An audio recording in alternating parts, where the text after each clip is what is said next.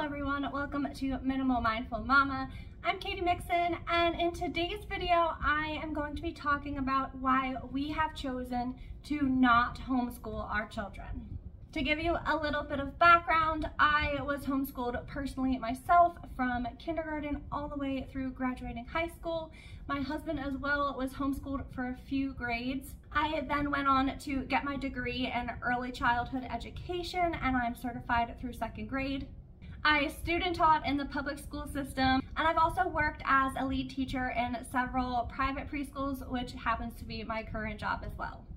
Due to having a degree in education, I am clearly capable of homeschooling my children, and as someone who has homeschooled myself, I can attest to the benefits of homeschooling, and so I thought it'd be interesting to deviate a little bit from my typical motherhood topics and do a video about education and why we've chosen not to homeschool. I personally always loved reading and loved learning, and I think that I could have done well in any kind of school environment because that's just my personality. But every child is different, so different children are going to thrive in different types of education environments. Some children will be able to more easily adapt to a variety of school environments, and other children might need a more specialized education plan. This, of course, depending on your child, could be a big motivator either to homeschool or not to homeschool. Children learn differently, and so it's important when making an educational decision that you really try to figure out what would work best for your specific child, and it may not even be across the board in your own family. You may have some children who would really thrive in one kind of learning environment and other children who have different needs. Those needs also may look different year by year. You may find a school or program that you feel is working really well and a great fit for your family, and then there may come a time when it's no longer working as well and you need to make changes. So it's important to take it year by year and to really focus on the specific child and their needs at that time. One of the reasons we have chosen to not homeschool our children is that I believe that there is more value to school than simply academics. My 2 older children currently go to a public charter school, and my youngest is still in preschool. A big reason that we chose the school that we did is because I didn't only want my girls' school experience to be focused on academics. There are other schools locally that get better academic scores, that place a higher emphasis on delivering a really good education and being the best academically. However, it was important to me personally not that my children be raised to view themselves as the best, because in my opinion, it's more important that they treat others around them with kindness and inclusivity. I really admire the school that we're currently at because they are extremely diverse, they have a great sense of community, and they place a huge emphasis on inclusion and kindness. Academics can always be supplemented. If you foster a love of reading in your child, they can always learn by reading books about their topics of interest. And so it was important to me to choose a school where more value was placed on kindness than on being the best. And again, children learn differently. My girls are still in the earlier grades, but as they get older, if they seem to need a more rigorous program, we'll definitely look into that. Because when you are making decisions about your child's school career, you're not committing to the same thing for their entire school career. You have the freedom to try something year by year and see what works best for your child and for your family. Another big factor in choosing your child's school would be if they have special needs or an IEP or require certain services. The public school system has a lot of these sorts of resources available, and so if your child does have certain needs, these can be a lot more accessible through the public school system. Of course, there may be other kinds of needs your child may have where they would thrive much better at home if you're able to provide them with that level of support.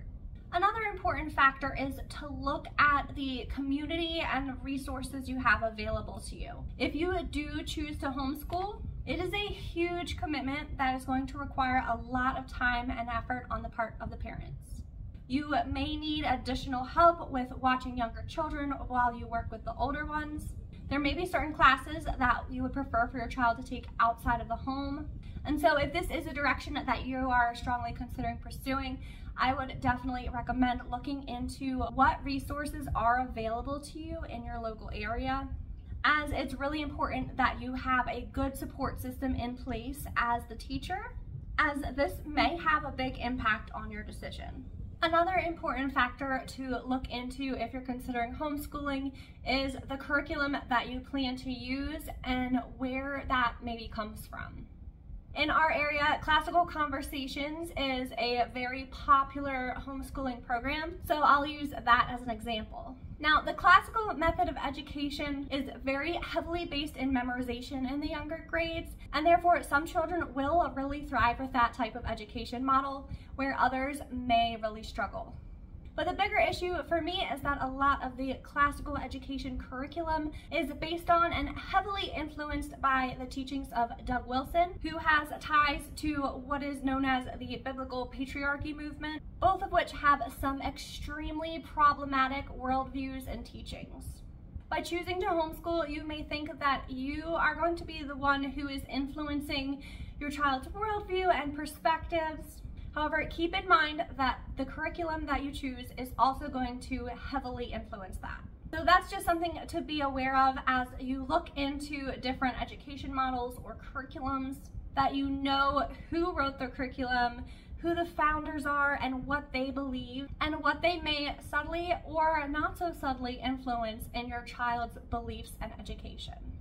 Finally, I believe that there is value in being mom and not mom and teacher.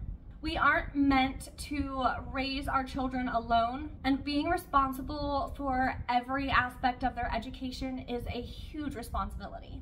I believe that it is so valuable and so important to have multiple people pouring into your children and assisting you as you raise them.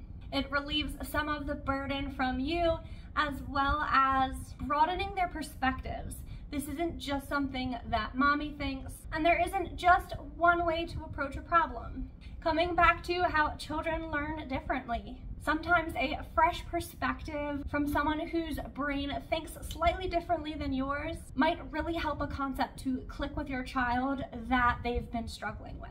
We as humans are meant to live in community, and I think that there's a lot of value for you as a parent, but also for your children, to have other people who also invest into your children.